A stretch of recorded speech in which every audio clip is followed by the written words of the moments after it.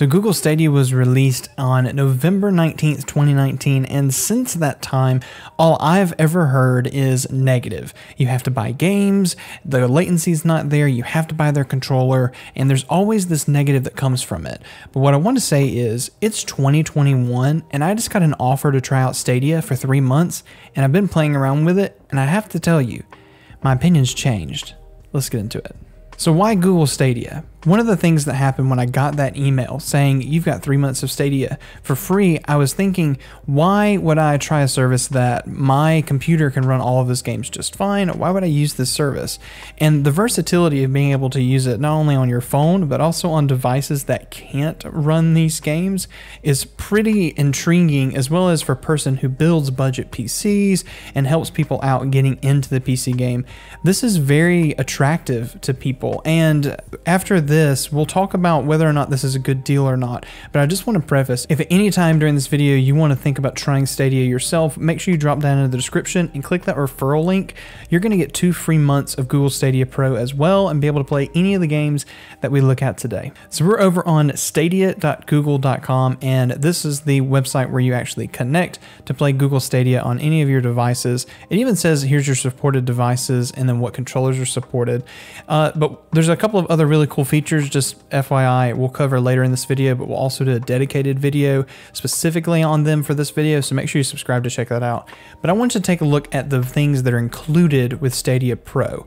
So we're going to click on my library, and you'll see that I've claimed all of the ones that say Pro. These are the ones that are included with your membership. Destiny 2 isn't, but it's free anyway, and that's the game I play the most. But what we'll look at is things like they have Avicii, Everspace, Star Wars Fallen Order, PUBG is included, Human Fall Flat. You know, some of these games, some of them are kind of throwaways, some of them aren't. There's MotoGP, but some of these, you know, could be interesting things just to get you up and going. And then obviously, you know, just to keep you there, they have a Google Store, or the Stadia Pro Store. And if you're pro, you can save a lot on games like here's Rainbow Six Siege Ultimate Edition for $15. So you do have to purchase games on their platform. You can't bring things from Steam or from other platforms. They have their own kind of purchasing system, and the games stay on Google Stadia. So let's go ahead and jump into a couple games, and I'm going to talk about the latency for those games, as well as the quality, the video quality that you see. So let's launch into my favorite game right now, which is Destiny 2. Gotta put these headphones on. Gotta put these headphones on me as we launch into the Destiny 2. Oh.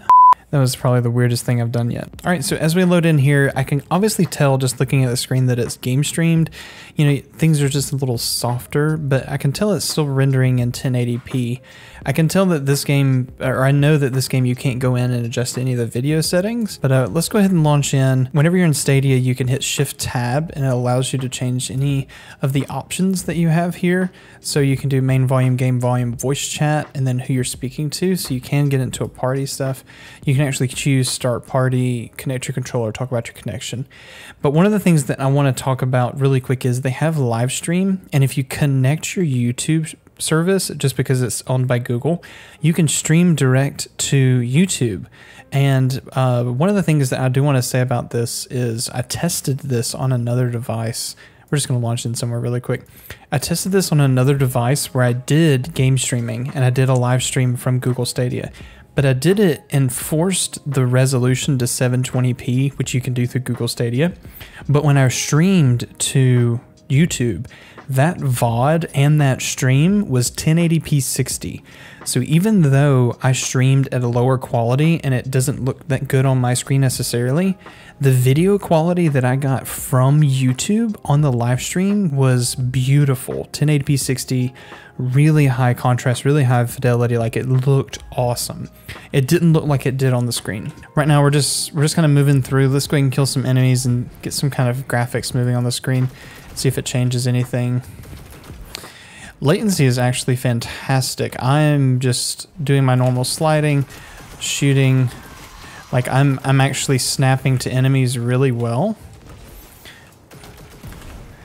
And I'll say this, if it didn't look like it was game streamed, I don't think I would notice that it was from an input perspective. Now, I do have good internet. I've got gigabit down, gigabit up. So if you don't have really good internet, I think it recommends like 10 megs or 10 megs. Yeah, it recommends like a 10 down.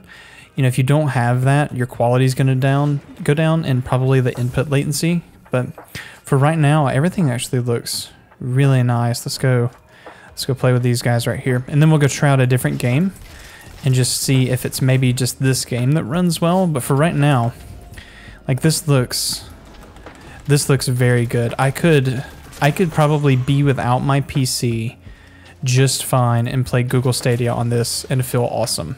Which I did test this on my MacBook Air. Obviously it could run high graphics and stuff like that, but I've tested it with a controller on my MacBook Air and it did flawlessly. And I felt like I could do that locally. Now it doesn't support that natively, the computer doesn't, but let's go jump in another game and see how that looks. All right, so now we're in Chronos. Let's go to options. It looks like we're not gonna get much in the way of graphic video things, anything like that.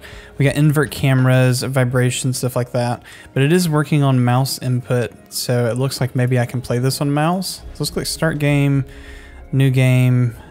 Sure, let's just go with what they give us. I mean, we're gonna watch this cutscene together, but I can tell right now as I move my mouse, there's a little bit of latency. Just when I move left, I can tell it's just a little behind. But nothing crazy, like it's still tracking my mouse really well, so. Okay, we've loaded in. Well, it's actually a pretty beautiful game, now that if you're looking at it, it's actually pretty cool. So just from front, like I can't tell what this game is supposed to look like, so I could tell it needs to be a little sharper for 1080p. However, it actually looks really good. Another benefit of playing a game through Stadia that I know is that when updates come out, you know, they're almost instant on their end that they're updated. So there's no more waiting for it to queue. When you're ready to play, that's one of the benefits for cloud gaming. When you're ready to play, you can play. And you can tell that here, like it's pretty easy. I was in this game in less than a minute.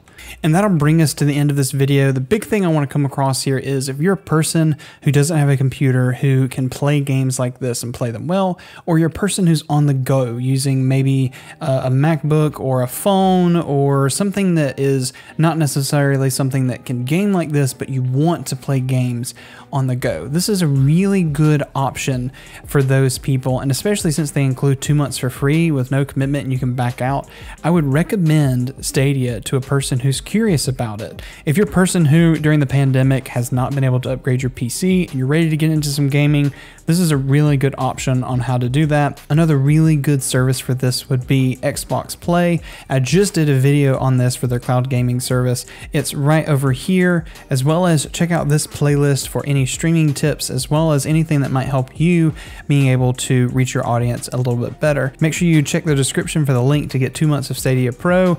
Also, make sure you come and check out our Discord channel. We have a fantastic place for people to do events, as well as get help on your streaming channel or even help you with things like this. And that'll be it. I'm Cyrus, and welcome to the darkness.